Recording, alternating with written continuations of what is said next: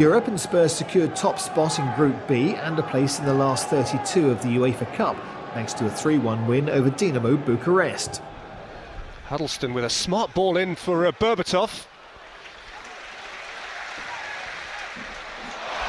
Awful clearance by the keeper, Berbatov! Back with power to add! Well, Berbatov was a big investment coming to terms with British football, but that is a big strike. That was a terrific strike. Took full advantage of a very poor, sloppy throw out. Beautiful drive. Wonderful kick from Robinson. And wonderful speed from Jermaine Defoe. 2! And his first European goal.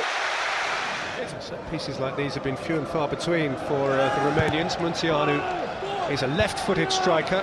His outswinger headed away by Dawson and on by Lennon. Defoe couldn't get a touch, but Zakora is herring out of defence. And here is Berbatov, and that's a fabulous ball for Gali. And now Lennon, and now Defoe, and it's 3-0 Tottenham. They flew forward. Berbatov's crossfield pass, Defoe's making into the box, and when the ball comes back off the keeper from Lennon, Defoe's in there first. But I have to say, the recovery runs of some of the red-shirted Romanian defenders were slower than some of those big London bosses. There's Mendy. There's Cristea. And here's a chance to get one back, and they have.